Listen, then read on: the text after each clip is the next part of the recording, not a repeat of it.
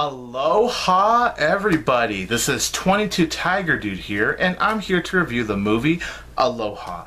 So Aloha is directed by Cameron Crowe, and the film stars Bradley Cooper, Emma Stone, Rachel McAdams, Bill Murray, John Krasinski, Danny McBride, and Alec Baldwin. So Aloha is about this military contractor played by Bradley Cooper who starts to fall for this Air Force watchdog played by Emma Stone. She's in charge of watching over Bradley Cooper, and of course, like I said, they fall in love. And while Bradley Cooper starts to have a new love interest, he starts to reconnect with his past love interest played by Rachel McAdams. So going into Aloha, I know I'm probably one of the few people to be very excited for this movie. I love Cameron Crowe.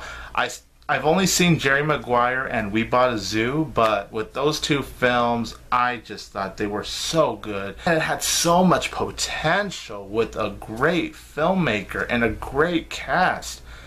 Unfortunately, Aloha was a huge disappointment. First of all, when the movie starts off, it gets so awkward. It's so bumpy for the first 20 to 25 minutes of the movie. It just felt so disjointed, so messy. From the very beginning, the film already felt lost. I was really cringing at how this movie started. I was just like, oh man, please get better from here. And it does. Kind of, because in the large middle portion of the movie, that's when I could say it's hit and miss. Now, some moments in the middle portion of Aloha gave me that greatness of Cameron Crowe. But then there's other moments in the middle portion where the dialogue was very cringeworthy, the moments just didn't feel compelling, and it just felt very off-putting. Although the script for Aloha really is pretty messy, it is a pretty jumbled script.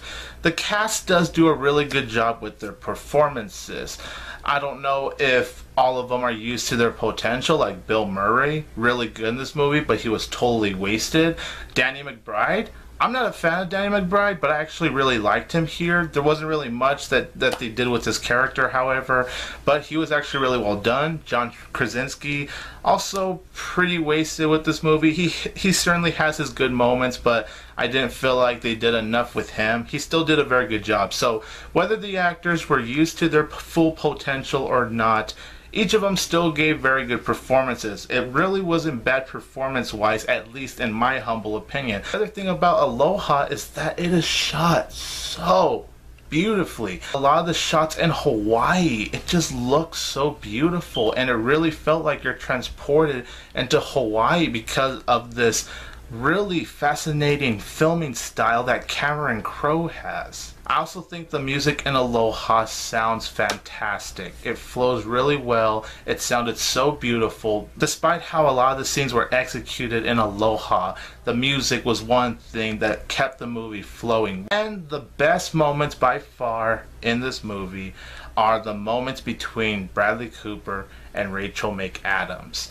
Those scenes I felt were the strongest character moments. Those were the scenes that scream, wow, these are the Cameron Crowe moments that I've come to love and I've come to expect from this movie. There's not enough of those moments, unfortunately, in Aloha, but when there are those moments, it's very well done, and I did really like that. And I do gotta say, when we reached to the third act of Aloha, the third act was very touching, it was very moving, it was uplifting, it was beautiful, and I actually did get watery-eyed at the end. The third act is by far what I was hoping Aloha would be. The third act, the final 25 minutes, literally gave me everything I could have ever hoped for from Aloha. It was fantastic, and man, when it gets to the final scene of this movie, I really did want to cry because it was that powerful. But unfortunately, a beautiful third act cannot save some of the very off-putting moments in the middle portion and the entire first act pretty much. Because other than the first act feeling really bumpy, some of the dialogue in this movie is so off-putting and so weird, and I'm kind of watching this movie going, what made Cameron Crowe want to really say those lines, or what made him want to talk about this? Because, you know, they're talking about some weird Hawaiian stuff, and which, that's cool, but what does that have to really do with the overall storyline? It just feels completely unnecessary, and every time there's talks about all the stuff in Hawaii, I'm just all like, please stop with the whole Hawaiian spirits and all of this weird stuff. I'm just kind of watching the screen going, what?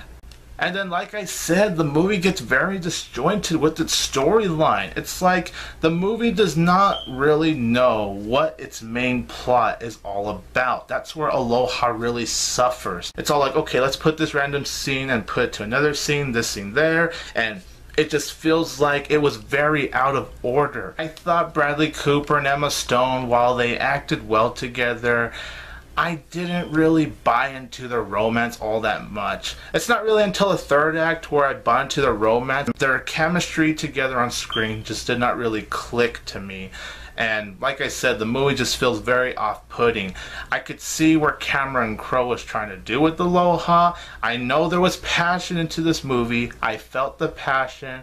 I know his heart was in the right place with Aloha, but it just feels so scattered and so disjointed, and the movie does not really know what its main plot is all about. Because like I said, guys, that third act, in my opinion, it was fantastic. It's not a bad movie by any means. It's just a very messy movie. For those reasons, you guys, Aloha was a huge disappointment. I really was looking forward to this movie. Aloha, I don't think it was as bad as a lot of people said it is, because while there's a lot I did not like, there was enough in this movie for me to like. So with all that being said, I am going to give Aloha 2.5 out of 4 stars. It would have been 2 stars, but because of how great and beautiful the third act is, it does save the movie. So everyone, in the comments down below, let me know, what did you think of Aloha? Did you really like the movie? Were you disappointed? Did you hate the movie? Let me know whatever opinion you have in the comments down below, because I like to hear different opinions from you guys. This is 22 Tiger Dude here, and don't forget that I will always have